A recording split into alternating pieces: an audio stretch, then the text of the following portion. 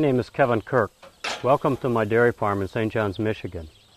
Michigan today is the only state in the nation that is now using a radio frequency identification device to track animals back to the herd of origin.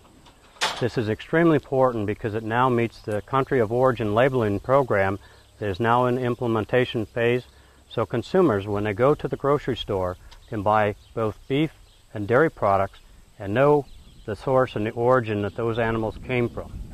It's also extremely important that for tracing animal diseases back to the herd of origin, we can do it within 2 to 4 hours because of the use of the radio frequency identification device. Michigan dairy producers, such as myself, that are a second generation producer on this particular farm, and my friends in the beef industry as well, have a real benefit by using the RFID tag. Michigan consumers will buy select Michigan products, which is crucial for us to stay in business, as well as for the next generation that comes to this particular farm.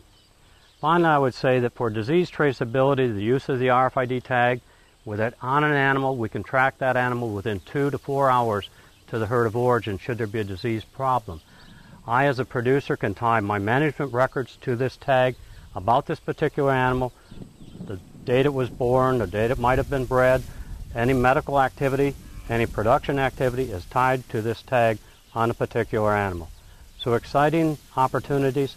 Michigan dairy and beef producers are way ahead of everybody else in the country.